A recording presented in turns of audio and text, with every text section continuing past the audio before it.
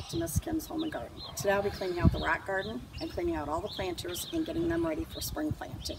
I'm going to clean up the Lenten roses.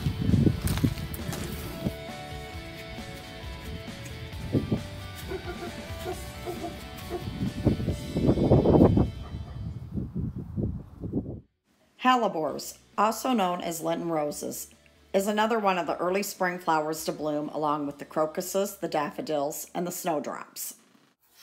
And now I'm going to trim up some of the lower limbs of the Japanese maple.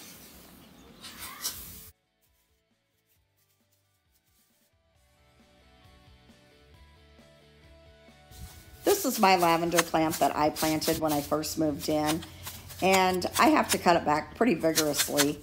And I do that every spring or fall. Last year I did it in the fall, and this year I'm doing it in the spring. And in my experience, it doesn't matter if you cut them back in the spring or the fall. And the lavender will still bloom out nicely.